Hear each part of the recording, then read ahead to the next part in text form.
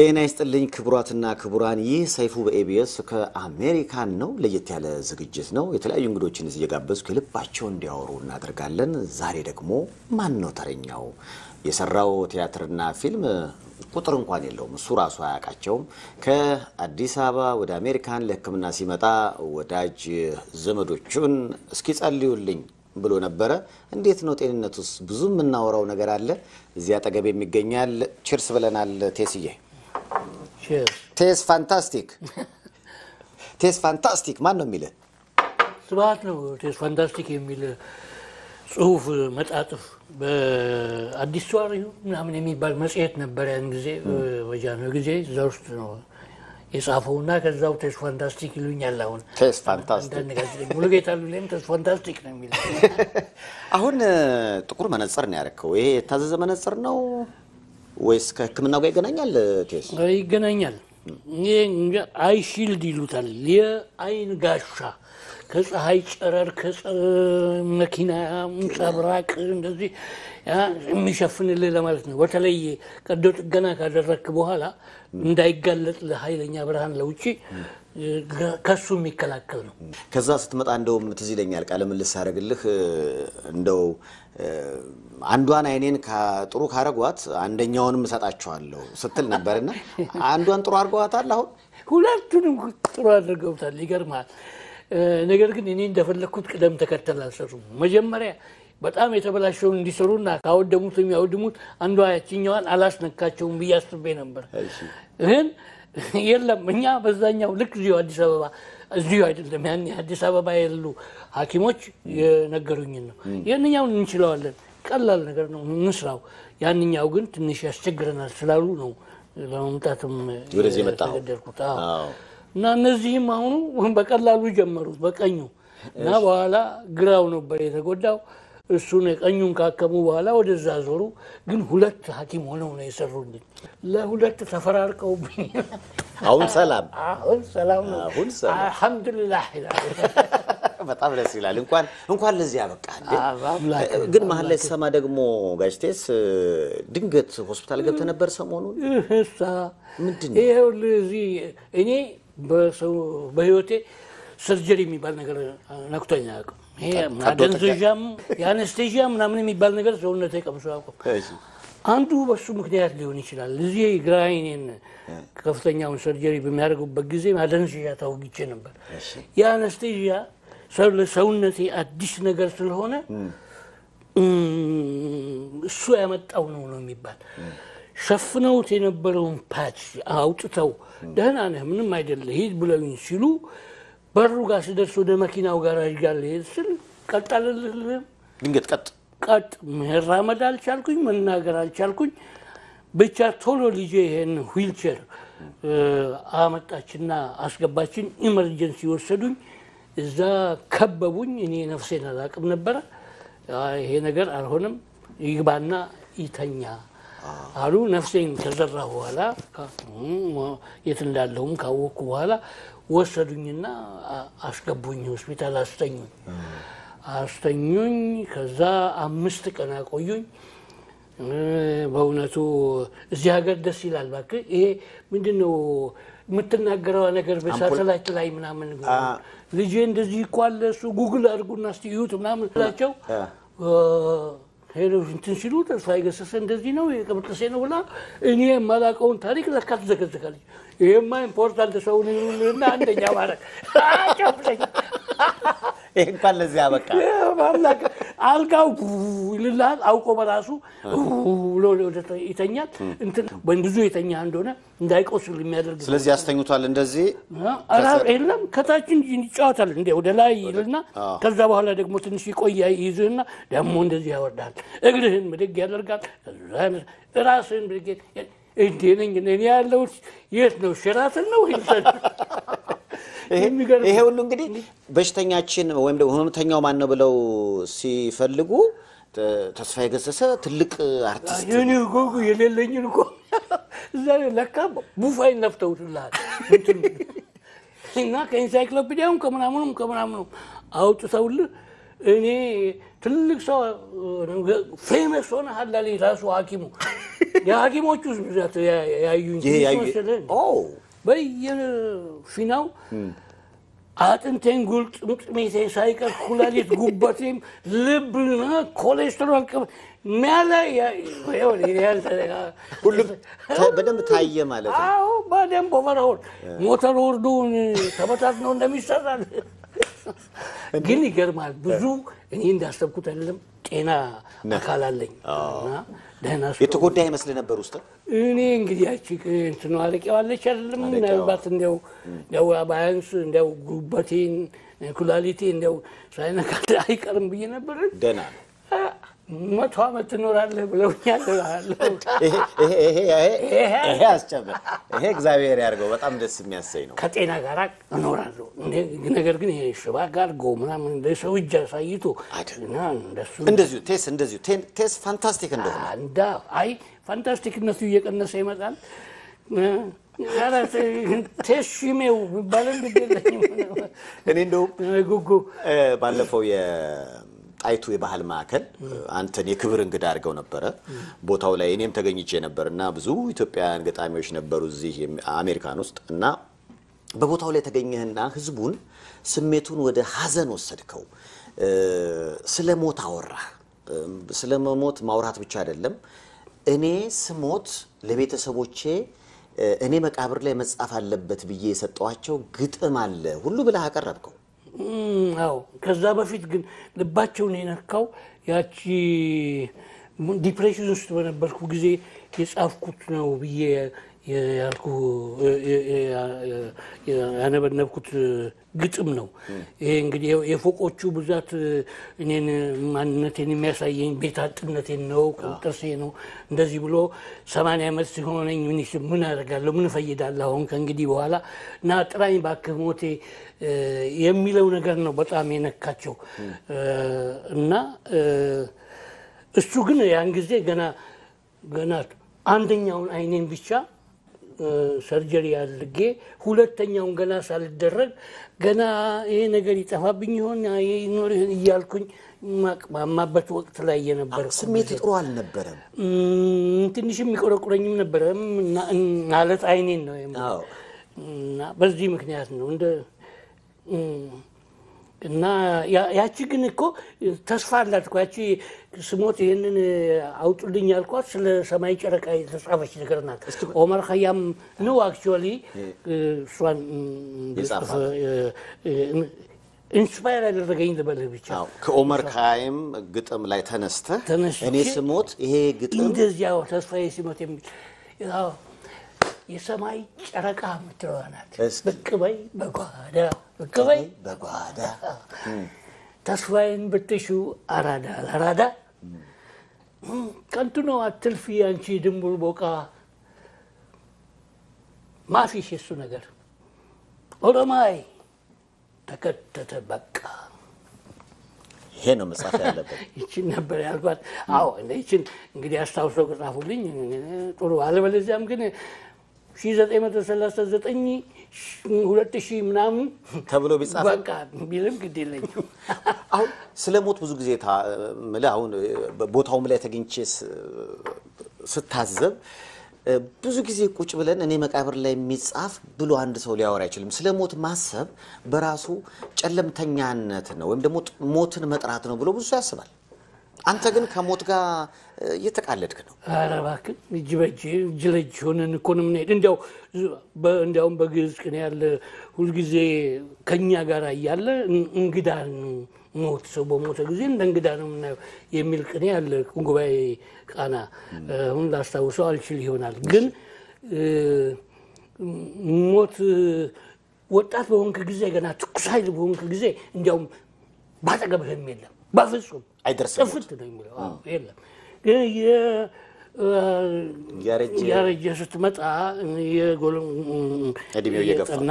እየገፋ በሽማምም እየመጣብህ ጓደኞች በሞት ሲለዩ ስታይ እንደዚህ ይሄ ነገር ትንሽ ቆይቶ ወደ እኔም መምጣቱ አይቀርም ትልና ብለማመደው ይሻላል ባሻ ማን ነው ሱባሃት የጻፋቸውኛ ማናቸው ምሽሽ አጋፋሪ እንደሻው አዎ እንደሻው እንዲሁ ሲሸሹ በኋላ አልቆመቃቸውም የዛ አይነብጤ ጥሩ እሳቸው እንኳን ጥሩ ሞተዋል ይሄ አልጋ ቁራኛ ሆነ ብዙ ጊዜ ታመመ የሰው ድክም ሰው ላይ እሱን ነው እንጂ የምጠላው እቺ ዱ የምታደርገውማ በጣም ተገኝታ ነው እኔ ግን ቴስ አሁን የጓደኞቼ ማጣት ስለሞት እንዳስብ ሌላውም ሲሞት ሳይብልሃልና በጣም ልብህን የሰበረው ብዙ ያሉ ሰዎች እንዳጣ ይሰማኛል በጣም ልብህን የሰበረው ግን ማንን በማጣት ነው እናቴ ማለት እናቴ የሞተችው በ8 ወሬ ነው ያን ጊዜ አውቄ አይደለም እሷን ማለት አይደለም እሷ ስትሞት ያን ጫቅላውን ህፃን ወስደ ያሳደጉኝ እንዲያውም የመሬት ተጠባቂ የነበሩ ናቸው እና እሳቸው ማማዘነው ባላሉ እሳቸው ሲሞቱ በጣም ነክቶኛል ከዛም በኋላ እሳቸው ደግሞ አምጥተው ይማር ሄድች ተብሎ አዲስ አበባ ከባል ሀገር መጥቼ ካረርጌ ተፈሪ መኮንን ትምህርት ቤት ገብቼ ያስተማሩኝ እናንተ ያሉኝ አክስቴ ናቸው የእናቴ ታላቅ እህት እና እሳቸው ደግሞ ሲሞቱም እንደዚሁ የእሳቸው ልጅም እንደ ወንድሙ ነው የሚያይ ወንድም ከእሳቸው የተወለደ አልነበረውም እና እኔ እንደ ትንሽ ወንድሙ ነበር የሚያይኝ እሱም ሲያርፍ ነክቶኛል እና ብቻ እኔ ሞደው ሰው ሁሉ በሞተ ጊዜ ስብሐትም ቢሞትም ሲሞትም አፈወርቅ ተክሌም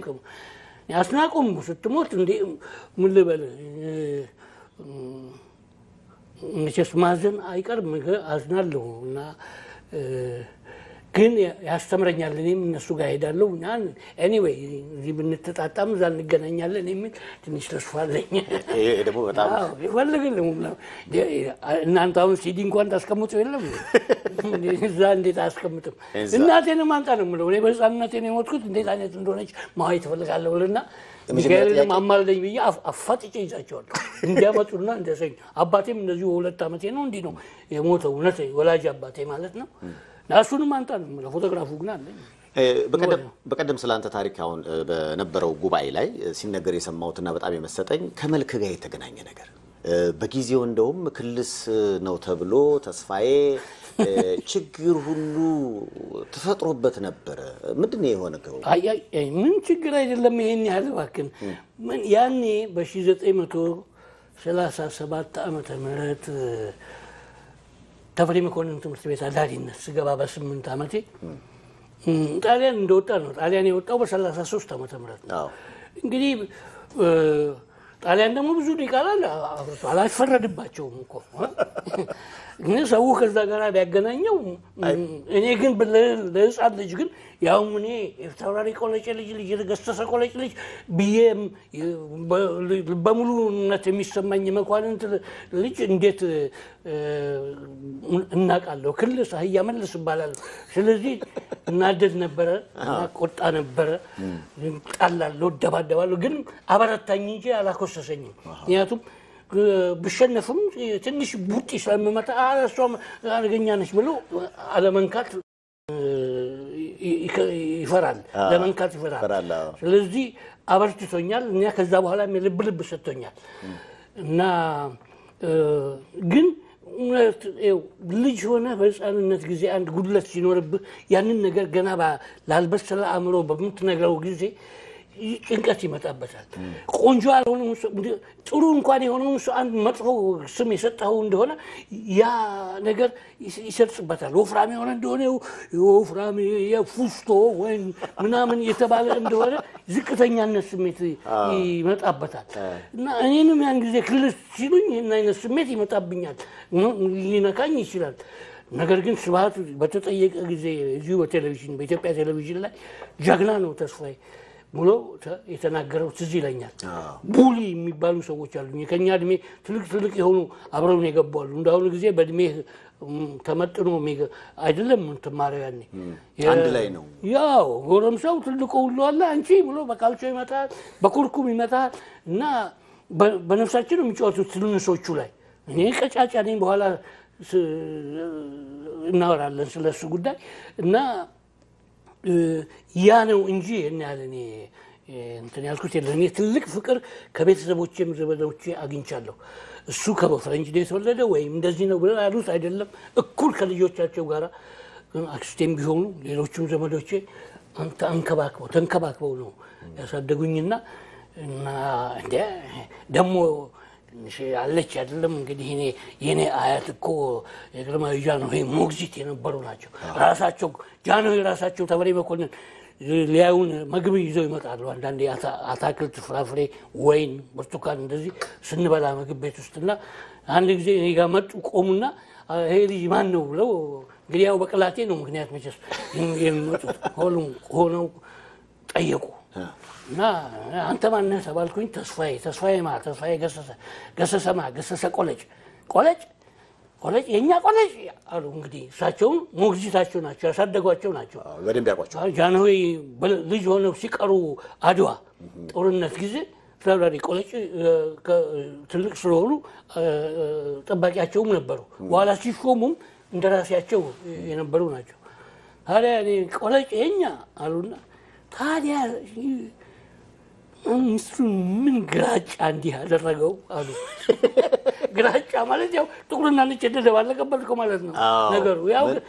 ቋንቋው አማርኛ ሆነ እንጂ ክልስ ማለታቸው ነው ክልስ እንዳይሰማቸው አልተቀየምካቸው ያው ግራማሽ አሉኝ ያልኩኝ ከለዘም ይሄ በጣም ደስ የሚያሳይ ነው እንደውም የልጅነት ነገር ሲነሳ ሴት ልጅህ እሷ ጋር ደወልኩና እንደው ጋሽቴስን እንግዳ ካረኩት አይቀር ደው ፎቶዎች ካሉ አልኳትና የተወሰኑ ፎቶዎች ሰጣኛለች በሱ ጉዳይ ላይ ብናወራ ቅሬታ የለም ምንም ቅሬታ የለኝም እስኪ ቺርስ ለማንኛውም እስኪ ቺርስ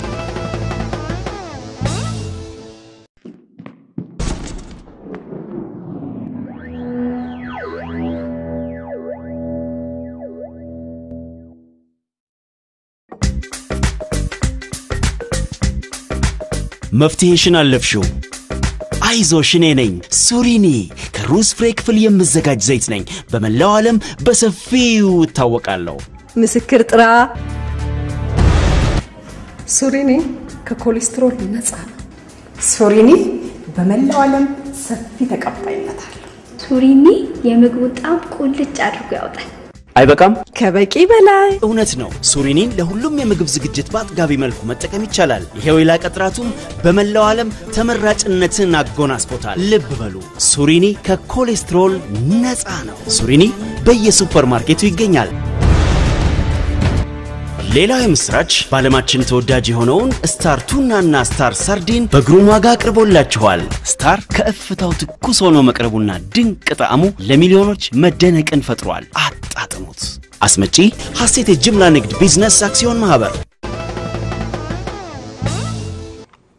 እስኪ የመጀመሪያው ፎቶ ቴስ በጣም ፈገግታ ራሱ ደስ ይላል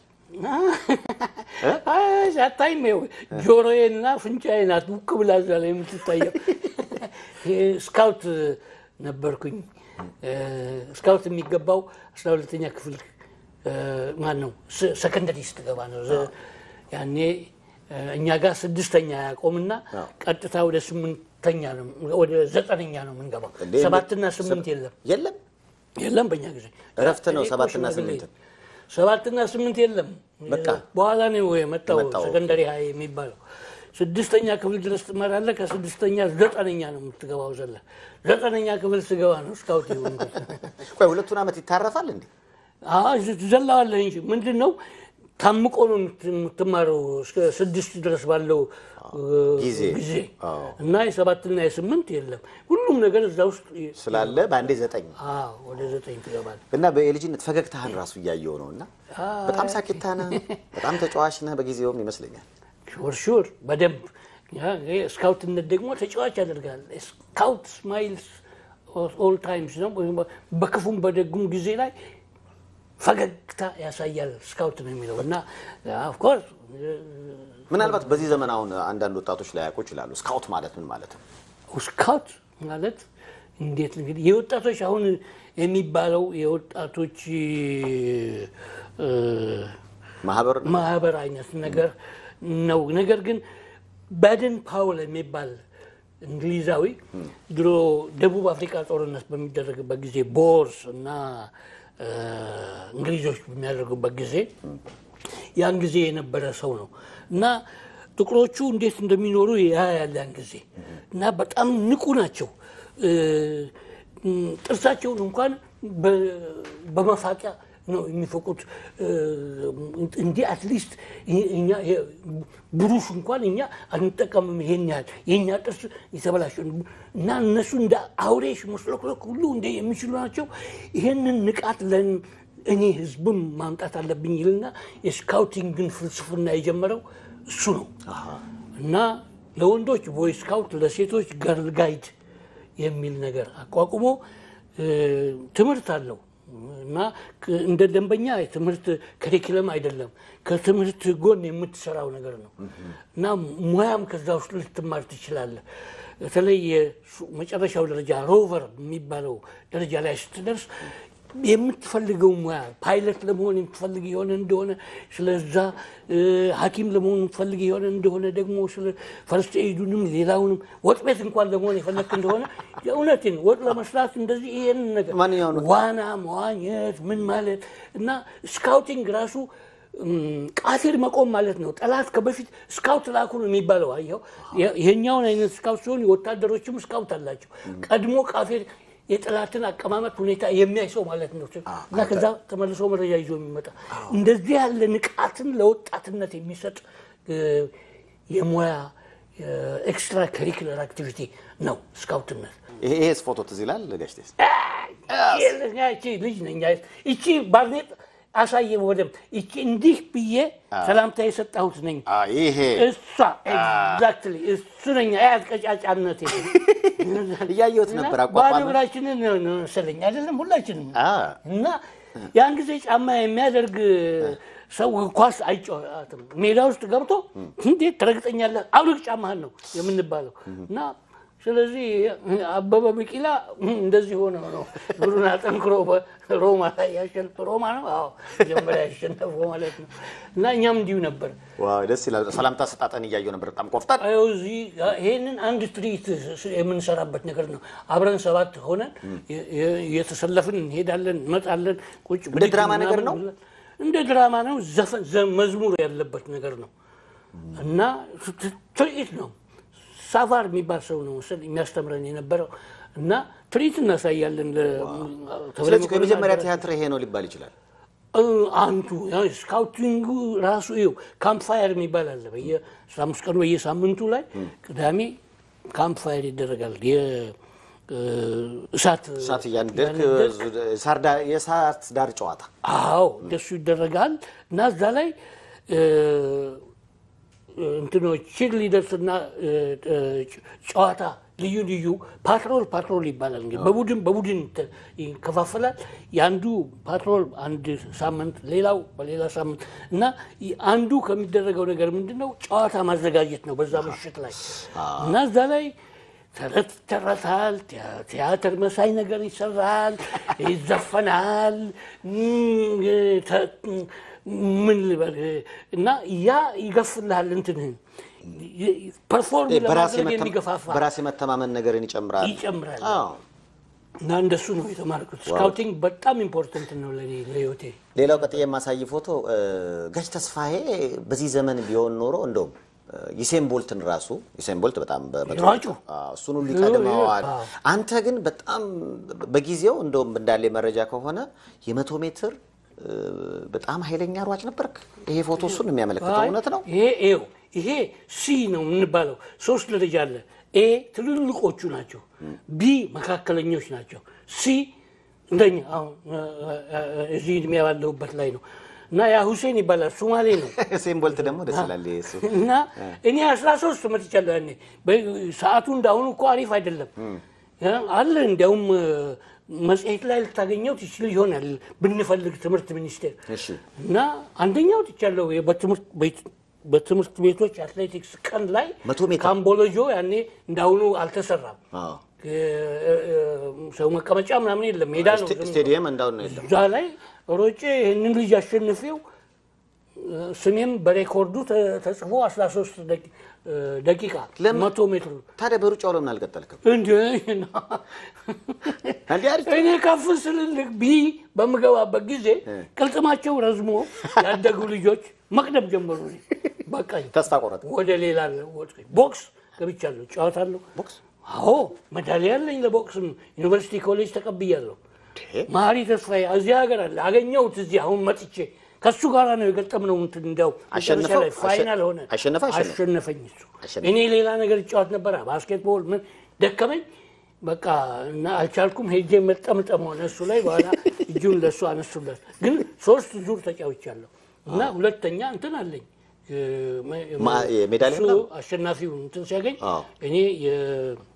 ሁለተኛው ወጣሁበት ሜዳሊያ አለኝ በስፖርቱ ላይ በጣም አሪፍ እንቅስቃሴ ባስኬትቦል ጫወት ነበር አሪፍ እንዲያውም የዩኒቨርሲቲ ኮሌጅ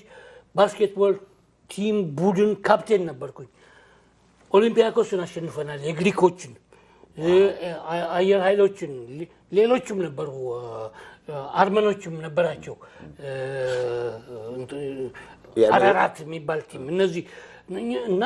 እነሱና ትምህርት ቤቶችም ሌሎች ያላቸው ዩኒቨርሲቲ ኮሌጅ አሸንፎ ኮፓ ወስደናል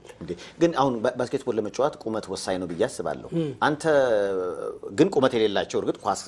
ያቀበላሉ ይባላል ያንተ ሚና ምንድነው በደንብ ስኮር ማድረግ ነው አራኔ ስኮር ነበርኩኝ በደንብ እውነት አንድ ሮጬ ሄድልሃለሁ እና ታቅ ነው እኔ ደግሞ ፕራክቲስ አደርጋለሁ ሁሉ ጊዜ ከሩቅም ቢሆን ወረውራለሁ እና ጥልቅ አደርጋለሁ እና እንደ አሁን እኮ እንደው ያሁን ባስኬትቦል እንደው ያን ጊዜ ጥብቅ ነው ህጉ እንደ ብሎክ ማድረግ ምናምን አሁን 3 ሰከንድስ ግጥ አለች ነገር ግን ኳሱን እንደፈለክ ታረጋለህ እዛ አይቻልም ነበር ድሮ እንደዚህ ማድረግ እንዳሁኑ ብቅነት ይሄን ያህል ብዙ የለም ቶሎ እርግጥ መቀባበሉ ሁሉ ልፍናሁን መጥቷል ተሻሽሏል ኳስም እኮ እንዲሁ ነው ኳስም አሁን ይሄ ቢጫ ካርድ ሬድ ካርድ ምና የለም እኮ ድሮ በእኛ ጊዜ ላይ እንዴት ነበር ህጉ ምን ልበል ፎሪ አለ እርግጥ ፎሪ አለ እንትንም አለ ረፍት አለ ሪጎሬም አለ ረፍትስ አለ ረፍትም አለ ግን ከዛ ውስጥ ብዙ የተሻሻለ የተለወጠ ነገር አለ ለምሳሌ በፊት የሌላ አሁን ያለ በእግር ኳሱ ምን አለ በእግር ኳስ ውስጥ ያልኩ አሁን ይሄው እኔ ቢጫ ካርድና የለም ቅጣት የለም በቃ አሁና ደሞም ይሄ ብዙ መራገጥ ትችላለህ ያን ጊዜ ሾኬም ብትመታ ጎበዛ ነው የሚለው እንጂ እኔ ያለ ስተት ነው የሚለው የለም ግፊያም ቢሆን ይገባ ነው ማኑ ነው እንግዲህ አንዱ ያን ጊዜ በእጅ ከነካ ግን በቃ እሱ ስተት ነው አቁም ነው የሚለው ይሄ እንትን ውስጥ ደግሞ የወደክ የጣልከው እንደሆነ እንትን ፔናልቲ ኤሪያ ውስጥ ገብታ ማንም የሚነካ የለም እዛ እንትን ለምን አይንደባለልም ወይ ደም ማስፎን ለማረበኛ እንትን ነበር ተርሲኒ ነው የሚባለው የብረት መዝጊያ አይከፈት አይዘጋ ነበር ስሙ በቃ ይቆማል ከኋላ በቃ ማንም አያልፍም አዎ እኔም ልግድ አሁን ያለ ዋንጫ ሰሞን ነበር ያለ ዋንጫ ቢያልቅምና እዚህ ዘመን ላይ ሆነ አሁን ያለ ዋንጫ ስትመለከተውና ከድሮ ጋር ስታነጻጽረው የኳሱ ድገት የማን ደጋፊ ነበርኩ ወይ አሁን እኮ ጥበብ ሆኗል ይገርምሃል እኮ ቲም ስራው ጀርመኖች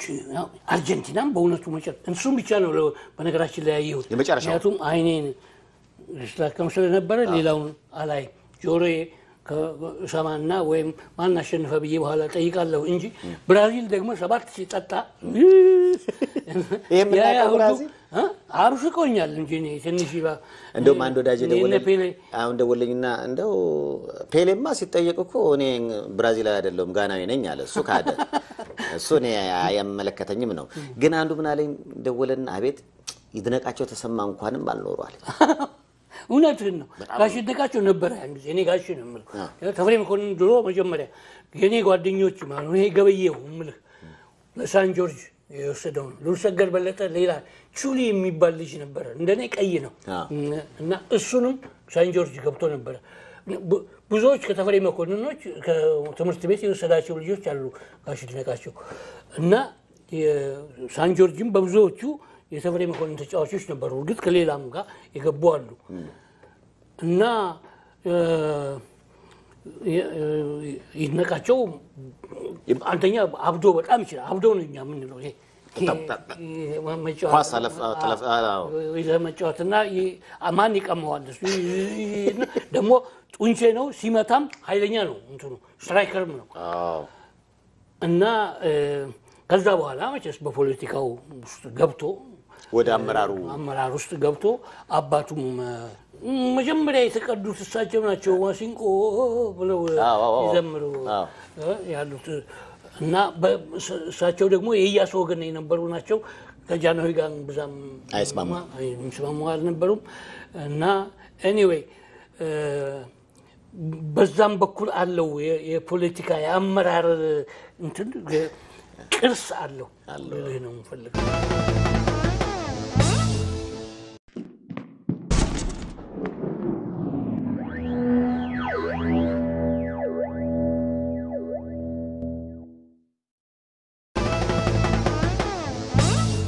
እስኪ ቀጥያ አንድ ፎቶ ላሳይህ ነው ምናልባት ይሄ ደግሞ ትዝታ ይቀሰቀሳል ብዬ አስባለሁ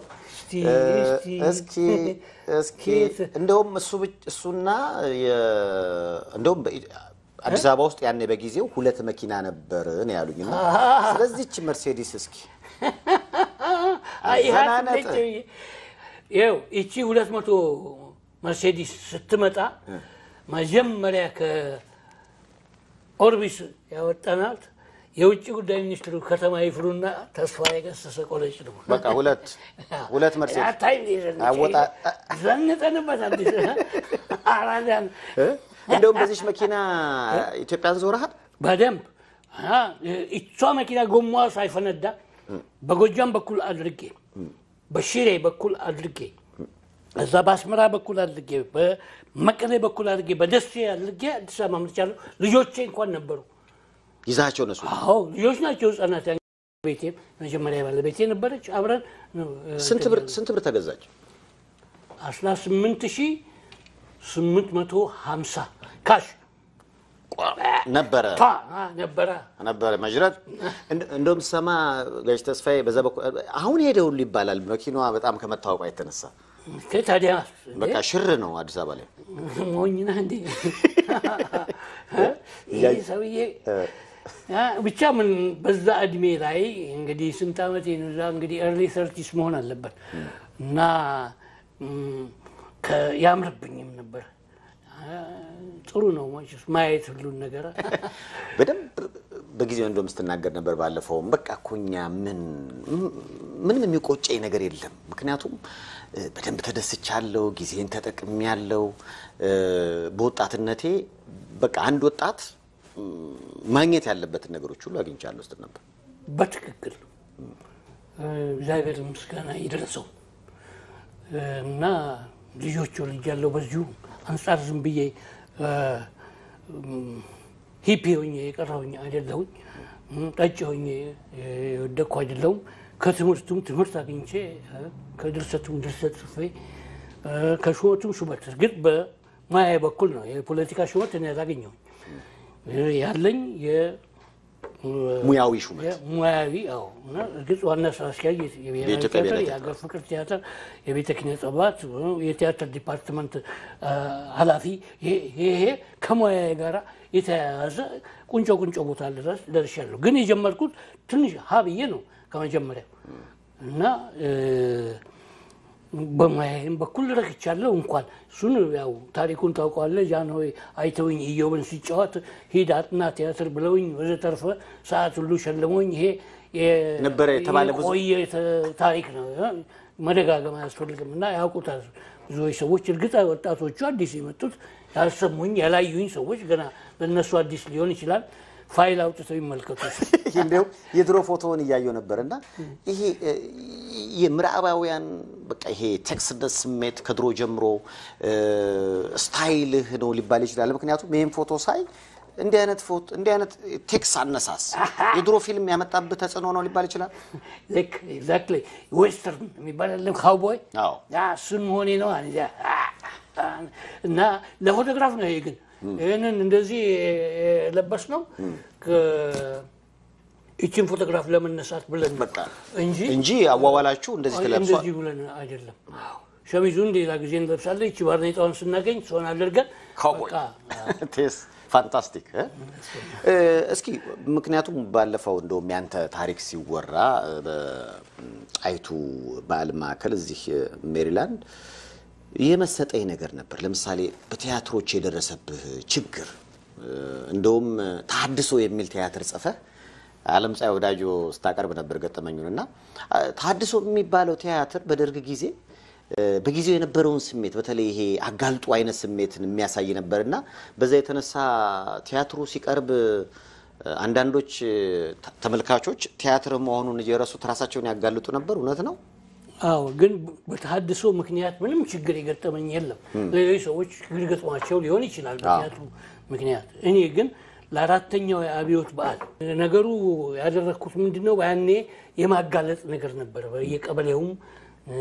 በተለይ ደግሞ ጎንደር መላኩ ተፈራ በዚህ የታወቀ ነው ሰውን ስታዲየም ወይ እንዲ ሰበስብና ሊስት ይዝና እዚህ ውስጥ ሊስት አለ ያልወጣ እንደሆነ ያውቃ አቀጡ ቅጣት ነው ቅጣት ይያለ ራስን አጋልጥ ራስን አጋልጥና ይዛ እንግዲህ በደካማ ሁሉ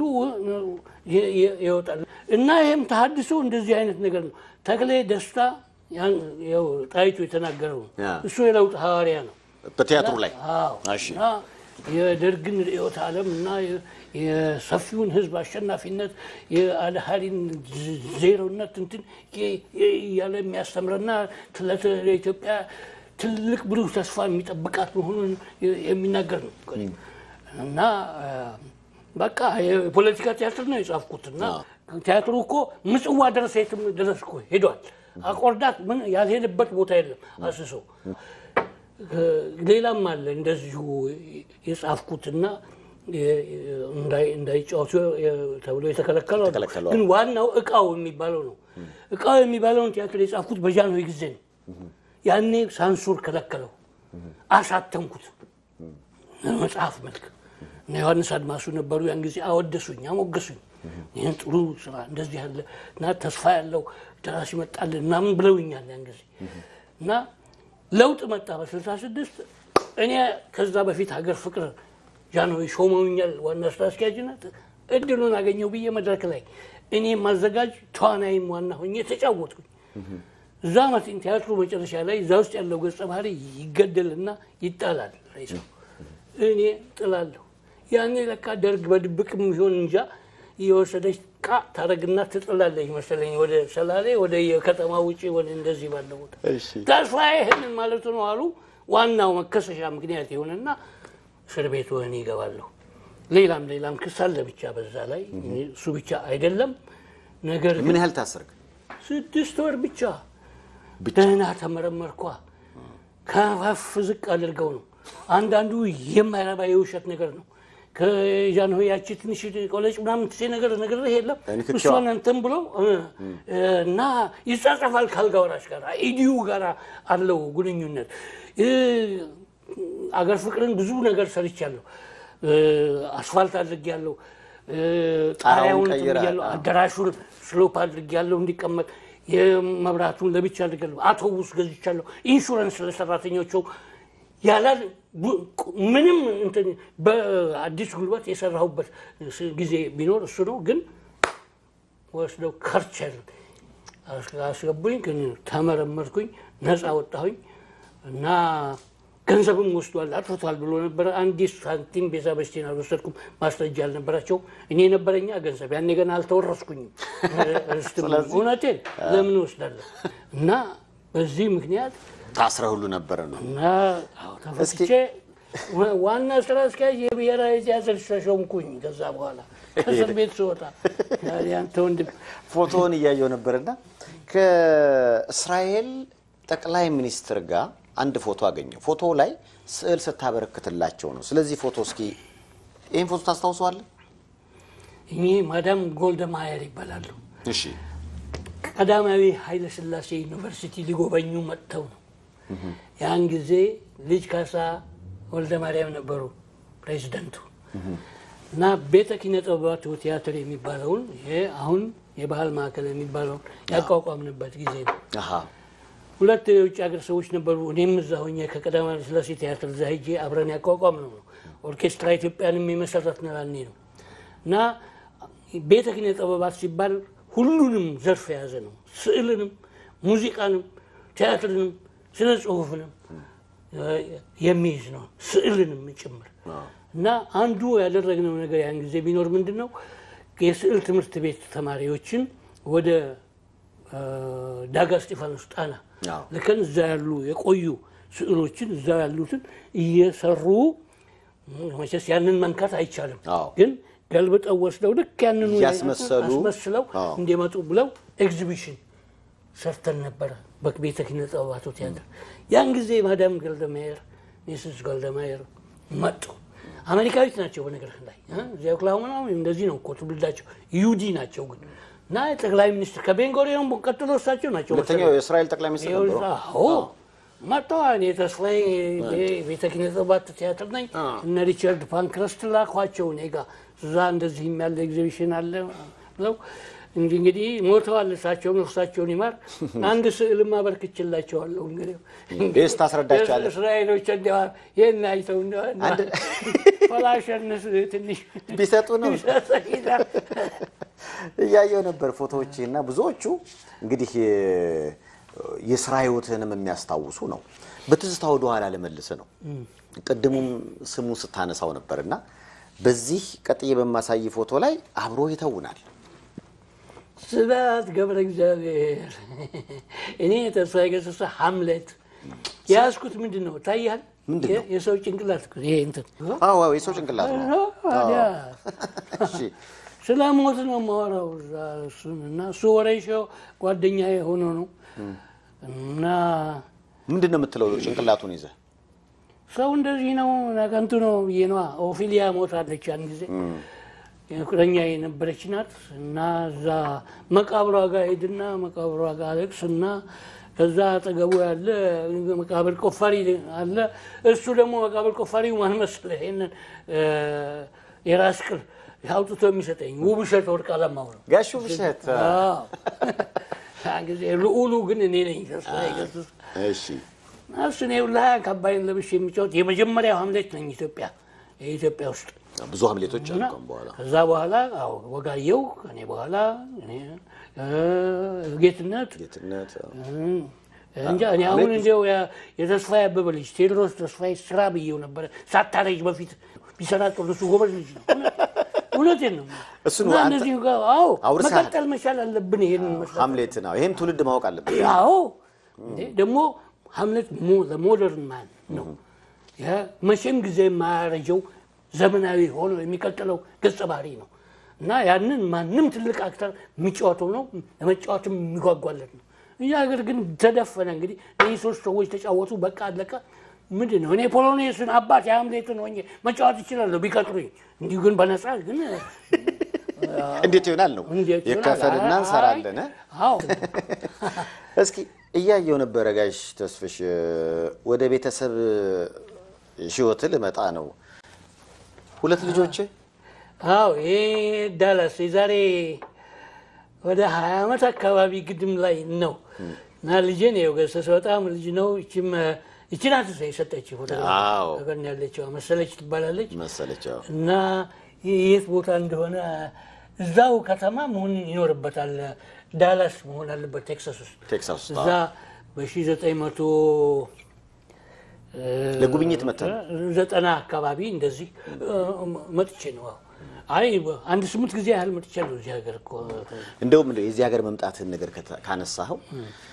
በፊት በለትምርት እዚህ የነበርክ ጊዜ የጥቁሮችና የነጮች ችግር በነበረበት ጊዜ ነው ያኔ ስትመለስ ወደ ኢትዮጵያ ሀገሩን ጠልተህ ነበር ይባላል ለመዝናናት ስትገቡ ለጥቁር አይፈቀድም ጥቁር የሚበደልበት ጊዜ ላይ አንተ አሜሪካን ነበርክ ጋይስ እኔ መኝታ አጥቼ YMCA ነው 6 ወር የተማርኩት ገብቼ እዛ እየበላሁኝ እዛ ነፃ ስለሆነ መኝታ ቤቱ ኪራይ ይሄው የሚከራይ ያለ እየተባለ ከለርህን ሲያው የውጪ ጸጉረ ልውጥ መሆንን ሲያው ወይት ከዚህ ነው ብለው የሚያባረሩ አሮጊቷ ግሪክ ሆነች ምን ፈልሳ የመጣች ራሷ ዳያስፖራ እኛ ላይ ደሞ ስትቆራ እዚሁ እንኳን የተወለዱት ቢሆን እኮ እሺ ይላሉ ሌላዎቹ የሚብሱት ነጭ ሆነው ብቻ በነጭነታቸው ሲንቀባረሩ የነበሩት አንድ ጥቁር ጓደኛ ነበርኝ እዛው ዩኒቨርሲቲ ኖርዝ ዌስተርን ዩኒቨርሲቲ ነው ኤቨንስተር ስማሪ ነበር እሱ ሌላ ክፍል ነው የሚማረው እና ጓደኛ ሆኖ ይዞኝ ለረፍት ጊዜ ለገና ጊዜ ነው መሰለኝ ገና አይደለም ወይ ነፋሲካ ወይ እንደዚህ አይነት አካባቢ ነው ኤኒዌይ ተርም ረፍት ባለ ጊዜ መኪና ነበረችው እሱም ሚስቱንም ይዘን ሄደ ኖርዝ ካሮላይና ድረስ በኬንታኪ በኩል አልፈን ነው የሄድነው መንገድ ላይ እንኳን ቤንዚን ማደያ ቤንዚን ሲያልቅብን ለማሙላት እዛ ምልክት ይጽፋል ኖ ዶግ ኖ ኒገር እውነት ለጥቁርም ለውሻም የተከለከለ ውሻ ነው ጥቁር እዚያ ትደርሰህ ታባክ ትደርስና ማለት ነው እንጂ እንደ ቤተክርስቲያን እንደገባች ውሻ እንደሚባለው ለኛ ግን የዛ አይነት ነገር የነበረበት ነው እና አሁን ባፍንጫ ይፍታ ባንክ አንቅሬ የተፋውት ሀገር የነበረ ነው እንግዲህ እርግጥ እነ ማርቲን ሉተር ኪንግ ሲዋጉ አይቻለሁ እና I have a dream ብሎ ሲናገር በጆሮዬ ሰምቻለሁ ባይኔ አይቻለሁ ማርቲን ሉተር ኢንተርናሽናል ሃውስ የሚባል አለ ኒውዮርክ ውስጥ ኛም ሁሉን ገባበት የምንችለው ኢንተርናሽናል ሃውስ ነው ብሎ ሁሉም ነፃ ያለ ነገር ከሃርለም በላይ የነበረ ሃድሰን ወንዝ ላይ ፕሬስቢቴሪያን ቸርች አለ ትልቅ ቆንጆ ነው እዛ ውስጥ ነው ይሄን ንግግር አንተ ቦታው ላይ ነበርክ ሰምቻለሁ ወደ ሄጄ ሰማሁት እንጂ አየሁት በቃሉ ነው ያነበነበው ዛትሮኖስ ላይ ቆሞ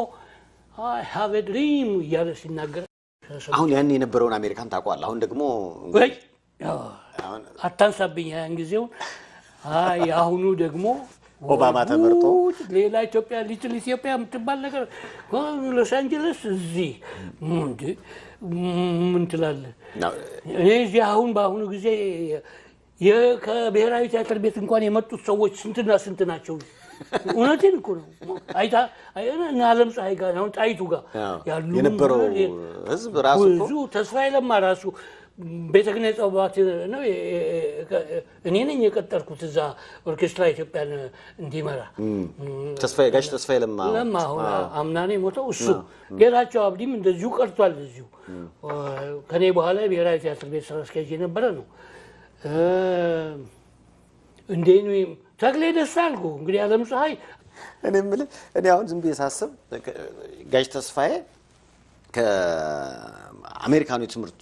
ባሻገር ያው እንግዲህ በስራ ህይወት ብዙ ያለማችን ነገር ጎብኝታልና አንድ ፎቶ ስመለከት እንግዲህ ያምልኮት እንግዲህ ቻይናውያን ወይ በተለይ ሩቅ ምስራቆች በዚህ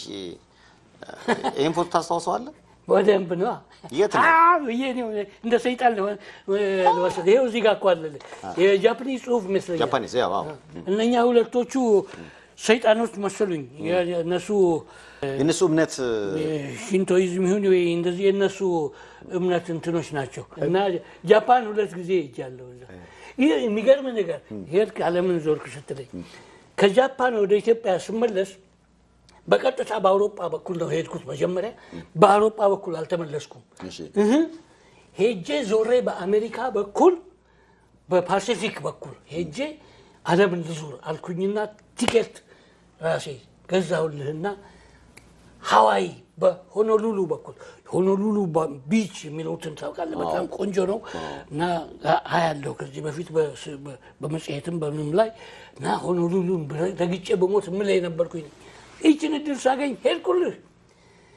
እሁድ ጠዋት በ12 ሰዓት ከቶኪዮ ተነሳው አውሮፕላን ለመብረር እሺ በኖርዝ ፖል ላይ አደረገና አውሮፕላኑ ነግሮኛል እንኳን ደሳለኝ ስም እግዚአብሔር እንኳን በኖርዝ ፖል ላይ በሰሜን ዋልታ ላይ አሳለፍከኝ አልኩኝ አሳልፎ ሆኖሉሉ ሲያስገባኝ በስንት ሰዓት የገባው መሰለህ ስንት ሰዓት በ5 ሰዓት እንዴት ከጠዋቱ እሁድ ማታ በ12 ሰዓት ቶኪዮ ተነሳው በረርኩኝ ሆኖሉሉ ስገባል እሁድ ጠዋት 5 ሰዓት ነው አከና እቺማ ካለች እንደው ገንዘብ ቢኖረኝ ጊዜ አንዳንድ ቀን ያተረፍኩኝ ፍልግስ ይኖራል ይሄ እንትን የሚሉት ነው የታይም ዞን የሚባለው ታይም ዞን ነው ኦኬ እና ስታልፈው እዚህኛው ጋር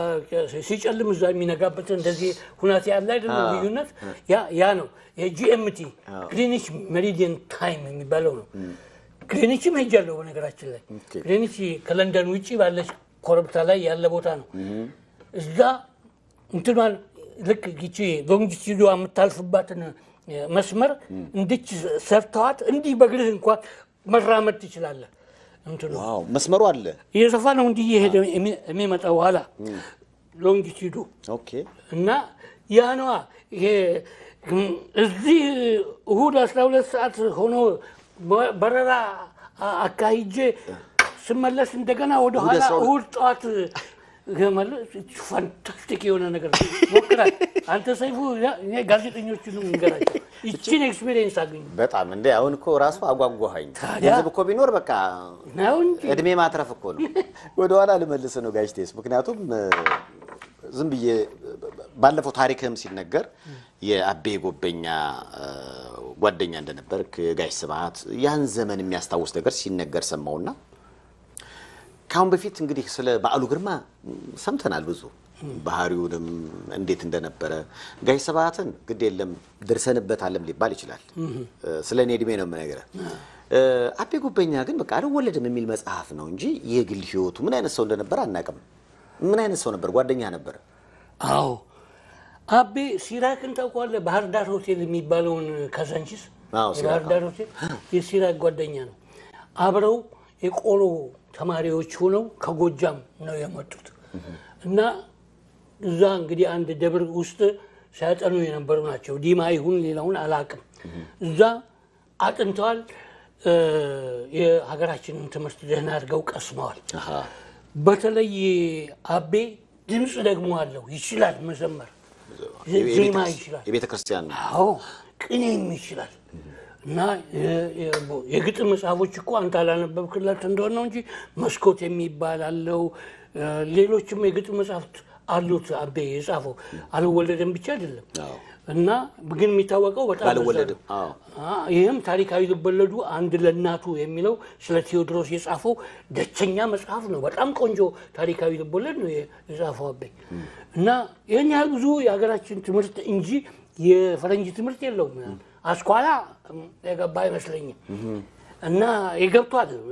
ማንጃ አራተኛ ክፍል ይሁን ሶስተኛ እንደዚህ እንደ ጳውሎስ ኞኞ ነው ማለት ነው ግን እዚህ ጋር ላቆምህና አስኳላ ገብቶ ካላወቀ የእንግሊዘኛ መጽሐፍ ልቦለዶች ወላ ስኮላርሺፕ አግኝቶ እዚህ ኮሎራዶ ፔን አንድ አመት መጥቶ ከዛ በኋላ ምን የመሰለ ቆንጆ የእንግሊዝኛ መጽሐፍ ጽፏል ርዕሱን ትዝ የሚለኝ የሱ ስለ ፋሺስት ኢትዮጵያ በፋሺ ጊዜ የነበረ ታሪክ ነው የጻፈው ጥሩ እንግሊዝኛ ያለውና እንደ የሚደንቅ ነገር እኮ ነው ሰው እንዴት ይለወጣል እንዴት ራሱን በራሱ አስተምሮ እንደዚህ ሊደርስ ይችላል የሚያሰኝ ነው እና አቤን እንደዛ ያለ ነው ግን ያው በአልወለድም ስደት ነው ግዞት ነው የሚባለው ግዞት መቾ ነው እንደዚህ የሚባለው ልባቦር ውስጥ ዛሄዶ ነበረ ከዛ ተመልሶ ይመጣል ደርግ ሲመጣለት እሱ እንግዲህ ጀግና ይሆናል ትልቅ እንትን ይባላል ተብሎ ነበር እርግጥ እንደገና አልወለድም አሳተመ መልካ ሰይፈ ነበልባልን አሳተመ ደህና ብር አገኘ ብዙ ብር በነገራችን ላይ የመጀመሪያው በብዕሩ ብቻ ገቢ ብቻ መኖር የቻለ ደራሲ አቤ ጎበኛ ነው እኔ እስከማውቀው ድረስ ሙሉ ሰዓት ስራው ነው በቃ ሙሉ ሰዓት ስራ አድርጎ ሌላውን ስራ ትቶ በሙሉ ስራ የሚሰራና በኪሱ ገንዘብ አጭቆ የሚኖር ሰው ነው ትንሽ ስርዓቱም ጋር መጋጨትና ያው አተኩቷኪ ሞልቷል በዓሉም እንደሞተው አይነት ብጤ እንትኖች ናቸው የገደሉት ነው የሚባለው አንድ ቡና ቤት ተከትለው መርተው ጸጥታዎች ነው በጣም የሚገርም ታሪክ ነው አዎ ሁለት ደራሲያን እንደዚህ ያለ መጨረሻ አጋጥሟቸዋል በዓሉም እሱ ተመሳሳይ ነው እስኪ አሁን መቼም የጤንነት ሁኔታ እየተሻሻለ ነው ጥሩም ነህ ከዚህ በኋላ በቅድ ደረጃ ባለፈው ነግሬ ነበር ማንበብ በጣም እየቸገረኝ ነው አይኔን ይያልክ ነበር አሁን ደግሞ አይኔ እየተስተካከለ ነው የጤንነት ሁኔታ ጥሩ የሆነ የመጣ ይመስላልና በቅድ ደረጃ ያስቀመጥካቸው ነገሮች አሉ እሳ እንዴ አይኔ እየተጨናበሰ የማንዴላን ኔልሰን ማንዴላን ሎንግ ዎክ ቱ ፍሪደም ረጅም ጉዞ ወደ ነጻነት የሚለውን የራሱን ግለ ህይወት ታሪክ ተርጉም ያለው እና በቅርቡ በህትመት ላይ ይውላል ግን ወደ 500 600 ገጽ የሚወስድ ስለሆነ እሱን ማን ደፍሮ እንደሚያሳትምልኝ አላውቅም እና ግን ይሄ ነው እንዴ ሰርቻለሁ ይሄንን እና የሱ መታተምና ማየት አንዱ እንጓጓለት ነገር ነው ለመኖርም ፈልገው ይሄ ነው አይኔም በርቶ ለማየት እንዲችል አሁን ተስተካክሏል ማየት ይችላል በፊት እኮ ተጨናብሼ ከዛ ላይ ይዤ ሰው ይዞኝ ደረጃ መውጣት አልችል ምን ነበር አሁን እንደልቤ ሄዳለሁ አይታል እናንተ ቢሮም ደረጃውን ሁሉ በጣም ደረጃውን ወጥቻለሁ ወርዳለሁኝ ማለት እና ታዲያ አይን ሳይኖረኝ በጭንብሴ ያን እንደዛ መስራት የሰራው ብዙ ፊልም ሰርቻለሁ እዚህ ሀገር ከመምጣት 15 ቀን በፊት አንድ ፊልም ጨርሼ ነው የመጣው አክት አድርጌ ማለት ነው አሁን አይኔ ደህና ከሆነ ተስፍሽ መስራት ላይ ይጽፋል ይሆናል ዳንተ እንደዚህ ፕሮግራም ውስጥ ይሳተፋል እና ህይወትን ቱ ዘ ሂልት ይኖራታል እስከሚ ሰናበትልህ ይሄ ደግሞ በጣም ደስ የሚያሳይ ነው ከስንብት በፊት ዘፈን ምን ልጋብዝ ጥራውን ነው በቃ ከመሞት አልድንም የሚለው ከመሞት አልድንም አትጠራጠሪ ለመረጥከው ዘፈን ጋይም ላፈር ነው ነፍሴም ለፈጣሪ ወይም አታርጌው ብጣሪ ይላል ጥራውን እንደዚህ ሆኖ እኮ ጥራውን ፍሬ ኃይሉን ሁሉም አላቸው ናቸው ስለዚህ ወጣቶች ሆነው እና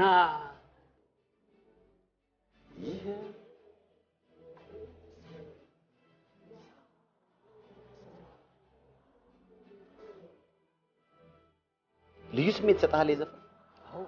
በጣም ነው እንትና ነው መሰለኝ የሰጠው ግጥሙንና ዜማውን ሰለሞን ተሰማ ዋው ስፖርት ጋር እሱ እና አትመልከች ሱፉንም ቢሆን ያስጀመረው እሱ ነው የጻፈለት አትይ መኪና አትመልከች ሱፍ አትይ መኪና እኔም ገዛለሁ ድሬ ሲቃና ጋይስቴስ እንግዲህ የሰይፉ በኤቢኤስ እንግዳ ሆነ እዚህ አሜሪካ ላይ ጤንነት ተመልሶ ማውራት ስለቻለን ቺርስ እንደገና ቺርስ ያ ይሄ በዚህ እኛ ቺርስ ምን ይባላል